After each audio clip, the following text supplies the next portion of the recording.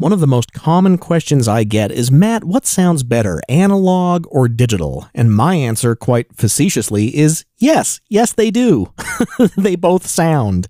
And which one sounds better and which one doesn't sound as good is really a subjective thing. But fortunately, Ozone 8 comes with modern processors as well as recreations of some really great vintage analog hardware. And instead of asking what sounds better, analog or digital, it's better to ask what sort of character am I looking for, and based on that, what kind of processor am I going to use? For example, I have two of the same exact mixes loaded into 2 and 3 here, and actually what I'm going to do is get rid of the first tab here. So I'm going to click the close button, and it'll ask me if I want to keep that version in the project. And I'm going to hit delete because I don't think I'll need that anymore.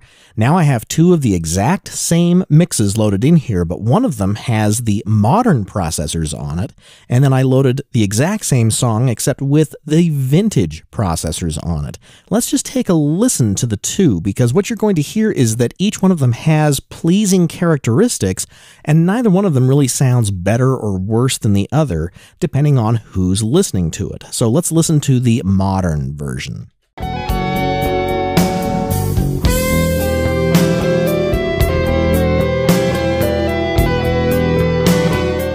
Now I'm going to switch to the vintage version.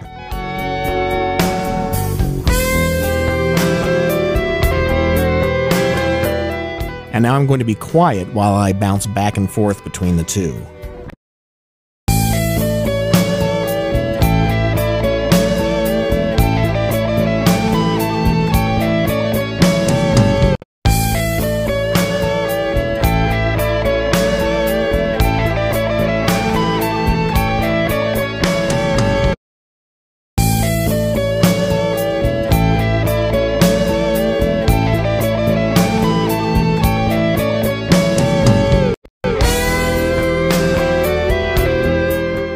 So to my ear, just using some general presets for all these modules, the vintage processors don't sound quite as silky on the top end, and there's generally more focus in the lower mid-range. But the modern version has a much silkier top end.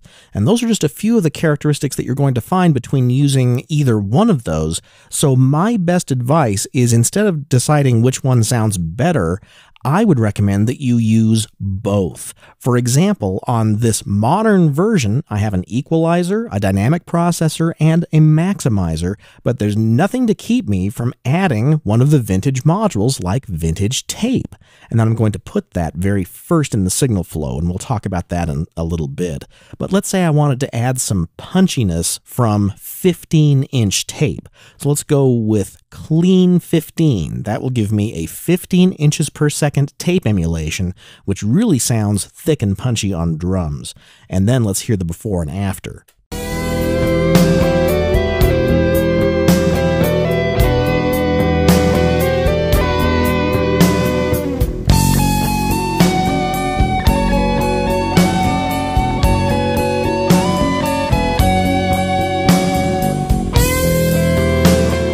See, just that vintage plugin alone takes some of that really high frequency information and give it a little bit more character. It doesn't quite sound as silky.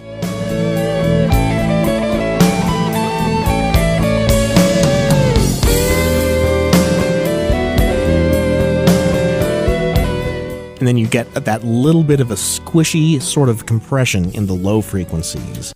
So my best advice is, don't limit yourself to just using one type of processor or another. Try them all, learn the characteristics of each one, and then you'll have a better idea of which one is going to give you the characteristics that you're looking for or that you want to provide for your clients in their mastering. Now in the next section, let's talk about the standalone application.